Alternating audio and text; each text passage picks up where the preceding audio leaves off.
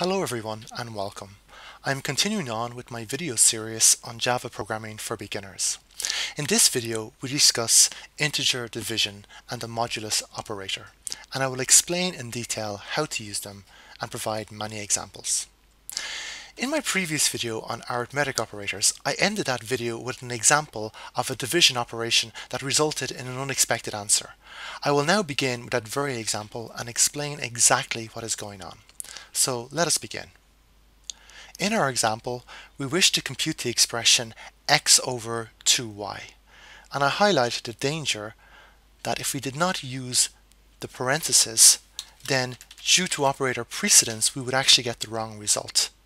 We would actually have x divided by 2, which would be computed first because division and multiplication have the same operator precedence. Therefore, the Java virtual machine will execute this statement from left to right. So x will be divided by 2 and that result will be multiplied by y. This is not the same operation as x divided by 2y. Let's actually run that just to demonstrate it. So that gives us a result of 10 because 10 divided by 2 is 5 and 5 multiplied by 2 is 10. But that's not what we want. X is 10, 2y is 4, y is 2, 2 by 2 is 4, 10 divided by 4 is not 10. So to ensure we get the right answer, we must use parentheses to ensure that this multiplication is performed before this division operation. Okay, so when we compile and run that, the answer should be, well, 10 divided by 4 is 2.2, or 2.5 should I say. It goes in 2 times with a remainder of 2. Now here lies in the problem. Our result is 2. Is this wrong? Well, actually no, because we have declared result, our variable, to be of type integer, which means, recall, an integer data type can only hold whole integer values. It cannot hold fractional or decimal parts. So if we wish to obtain the remainder, if you like, the fractional component of this operation, we actually have to use the modulus, what's called the modulus operator. So let me explain that. Briefly, when two integers are divided, if the quotient is an integer, then the fractional part is truncated, that is discarded, and that's exactly what happened here. Therefore, to obtain the remainder, use the modulus operator with the same operands. So let's do that. I'm now going to declare an integer called remainder, a nice appropriate name, and we use the exact same operands.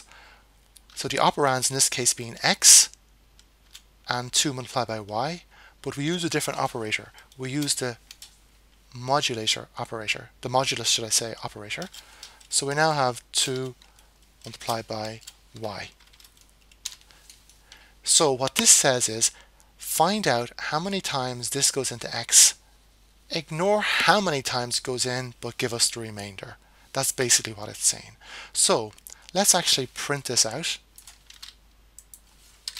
Let's print out remainder and see what happens. Okay, just to fit it all on one screen, I shall put it like that there. Okay, so let's run that. Now it says the result is 2 and the remainder is 2. Is that correct? Well, x is 10 divided by 4. 4 goes into 10 2 times, which is correct, and is 2 over. Okay, let's try a different number. Let's try x is equal to 13. So what should we get? Well, 13 divided by 4. Well, 4 goes into 13 3 times and does 1 over. So result should be 3 and remainder should be 1 over. Let's see what happens. Is result 3 and remainder 1? The result is 3 and the remainder 1. See? There we go. And just one more example. We'll try 16 and we'll try 3 this time. Okay? Just to show this. So what should happen? Well, 3 multiplied by 2 is 6. Sorry, y is 3, I beg your pardon. 3 multiplied by 2 is 6. 6 into 16 goes twice and 4 over. So I'm expecting result to be 2 and remainder to be 4. Let's see what happens. The result is 2 and the remainder 4. Okay. So the modulus operator gives us the remainder of an integer division operation. Okay, you might say that's great, Martin, but really what use is it? How practical is it? Well, let me demonstrate a very practical example. If you want to, for example, to find out or determine if a number is odd or even, how would you do it? Well, one very simple way is to use the modulus operator. So let me demonstrate that now. So if x modulus 2 is equal to 0, then let's just say we'll print out x. Sorry, let me type this properly. System.out.println x is even.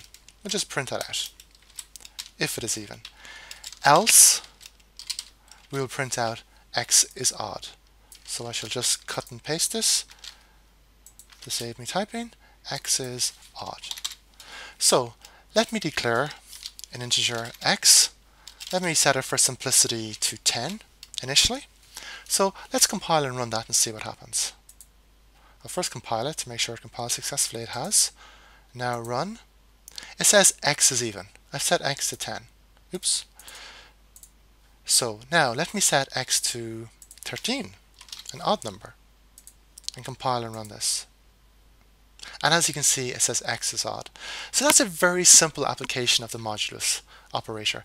It effectively divides 2 into x. It ignores how many times it goes in, but simply determines is the remainder equal to 1. Now obviously if x is even, 2 should go into it exactly. It should go in an exact number of times. Therefore there should be no remainder. The remainder should be 0.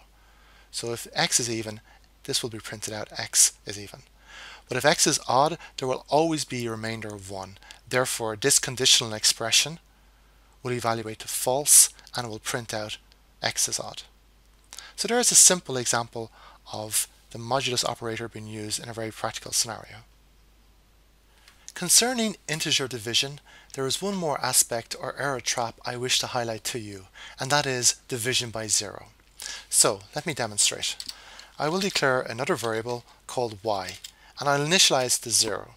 Now you probably wouldn't, and you may initialize it to another value, but the key point is I want to illustrate that imagine during your program you have a situation where you want to compute a result and you divide one value by another, but you may not be aware, but the divisor could be 0.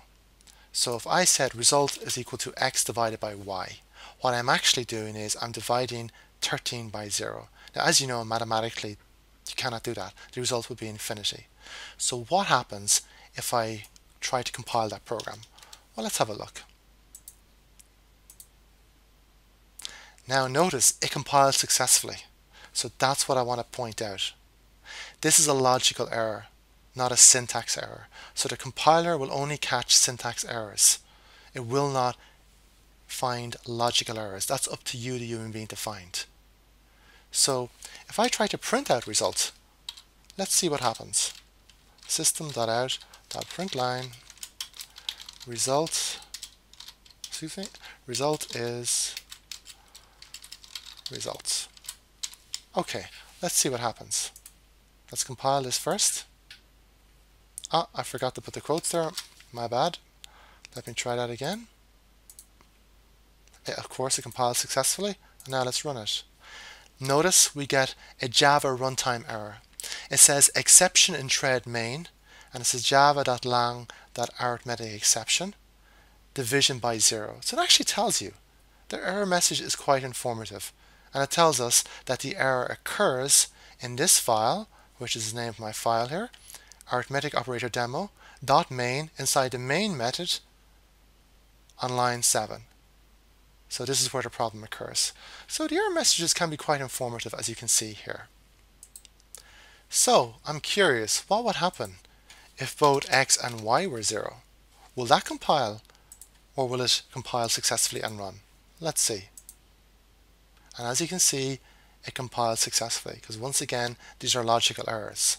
Let's see what the actual error message is when we actually try to run a program such as that. Again, it's division by 0. So these are just 2 error traps.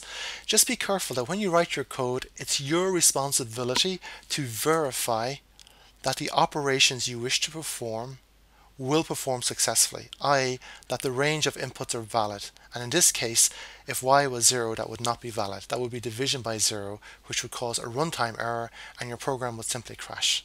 So that's the key point I want to highlight here. So thank you for watching this video.